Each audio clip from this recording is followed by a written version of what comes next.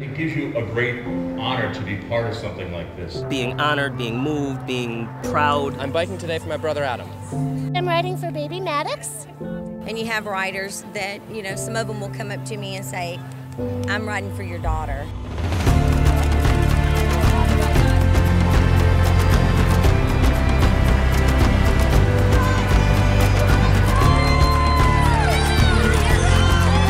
The involvement with the community and the support and the hope that you give families.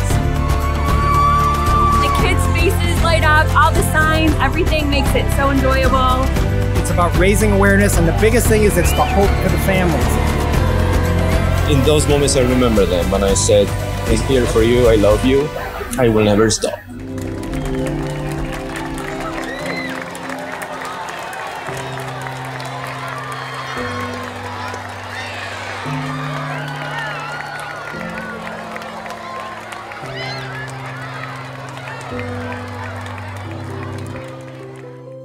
Hello, I'm John Clark, President and CEO of the National Center for Missing and Exploited Children. I want to say thank you for being part of the Miles for Hope. There is nothing more important than the health and safety of your family. And during this COVID era, many of us are spending more time at home.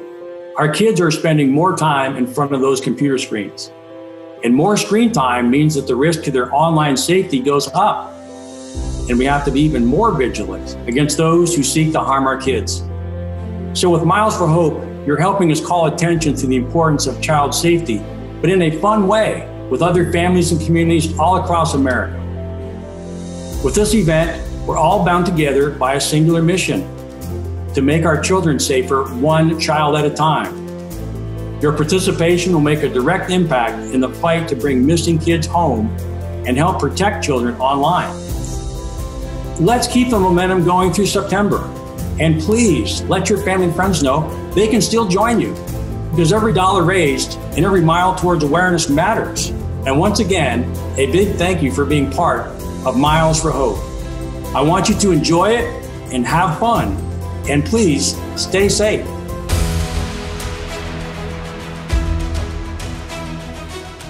Hi, my name is Saya Rivasfar. And I am Ahmad Rivasfar, Saya's dad. We started riding the Missing Children Ride in 1998, and we haven't stopped yet. Thank you for recognizing that the pandemic hasn't stopped children from being victimized. And thank you for standing up against that and standing up for hope.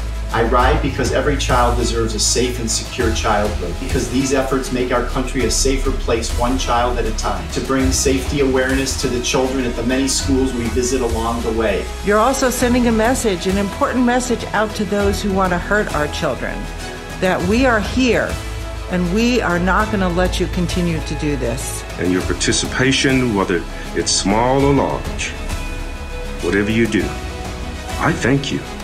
Because it means so much to me, as I know it means so much to other people as well. It's about raising hope, raising awareness, raising dollars, raising prevention efforts so that all of our kids can grow up safe.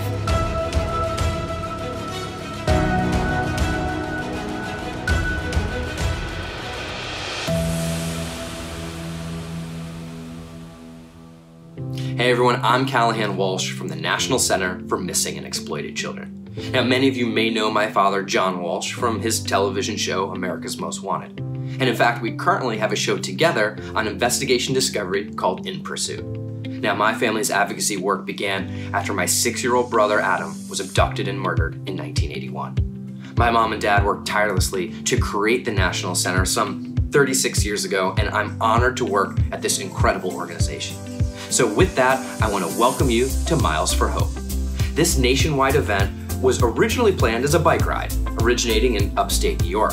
However, when the COVID-19 pandemic hit, we had to unfortunately cancel those plans. So we reimagined what that event could be virtually. And now it's not just for riders. You can run, jog, or swim. You can hike, kayak, even skip or jump rope. Be creative. Anything you can think of that gets you moving allows you to be part of Miles for Hope.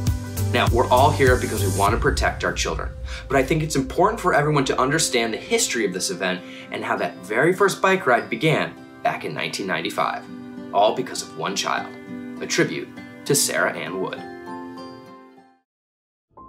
Norwich Corners Church.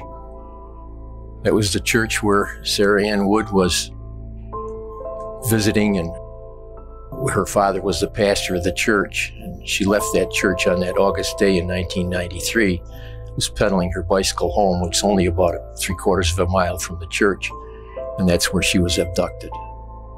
2 days later, on August 20th, 1993, I was introduced to Bob Woods, Sarah's dad. I shook Bob's hand, and little did I know that that handshake would lead to many, many years of participating in the Ride for Missing Children. Early in 1995, Bob Wood decided he wanted to do a bicycle ride, a ride to honor his daughter Sarah's memory. He wanted to ride to Washington, D.C. to honor Sarah's memory and to raise awareness of the plight of missing and exploited children. He got together with a few friends and formed Sarah's team. The whole community embraced us, and it was all over the media that we were going to ride our bicycles to Washington, D.C. May 14th, 1995 was Mother's Day. It was the very first day of Sarah's Ride for Missing Children. Bob Wood said, "Okay, it's time to go." We got on our bikes. We headed east toward Albany. The excitement was building as we approached our goal, which is Washington, D.C., the steps of our nation's capital. When we got to Fort Lee, New Jersey, we found out that NYPD would be waiting for us on the other side of the George Washington Bridge. There was NYPD with a van, 2 policemen, and they said, "Follow us." Amazing. Everything stopped for Sarah's team. Sirens were blowing. Cars were stopped. We went through Central Park. I remember Bob Wood was alongside me. He said, "Wow," he said, "Sarah would love this." He said, "She'd be screaming and yelling." Wow, he said, "This is some escort." Then before we knew it, it was National Missing Children's Day, May 25th, 1995. Early that morning, we approached the Capitol. And as we approached, we heard singing. That singing was coming from the entire 6th grade class from Thomas Jefferson School in North Utica. They had traveled there to be at the Capitol to meet us and greet us as we arrived. So this was Born in the Search for Sarah, a grassroots organization, now transitioned to an agency that has saved lives. It has kept children safe, and it has brought children home. So we're very proud of our origin, of course. We're also very proud of what has happened here at the center, and the awareness continues as we keep our children safer, one child at a time. It really is amazing to think how all this started. There's so much history and so much meaning behind the ride. Those jerseys are teal and pink because those were Sarah's favorite colors. In fact, I have my jersey from when I participated. Those were also the colors that Sarah was wearing the day she was abducted. The bike rides have meant a lot to us here at the center, and this new event will help us reach even more people to help tell Sarah's story and the story of so many others. So don't forget to share safety tips from the Tip of the Day calendar and posters of missing kids from your own communities. We want to say thank you for being part of this important event. But we also want to thank our sponsors, including BME Office Systems and First Source Federal Credit Union. You have been tremendous supporters of our poster distribution program. Now, Facebook and Old Navy have been steadfast supporters of our national outreach efforts for years. And our signature sponsor for Miles for Hope, New York Sash. So here's a message from their president, Scott Hayes. Hi, I'm Scott Hayes from New York Sash. My family business has been serving this community for 31 years. We've been providing high-quality home improvement products, whether it's windows, siding, and baths. We're so very proud to once again be part of the Ride for Missing Children. Though this year is very different, we all have a chance to participate in Miles for Hope and raise funds that will go towards our mission, to keep our children safer, one child at a time. There really are so many people to thank, but most of all, we want to thank you for being part of this incredible mission. So show us all the fun things you're doing out there by posting pictures and videos on social media, and make sure you tag @MissingKids with #MilesForHope2020. And throughout the coming weeks, be on the lookout for more information on challenges and updates as well.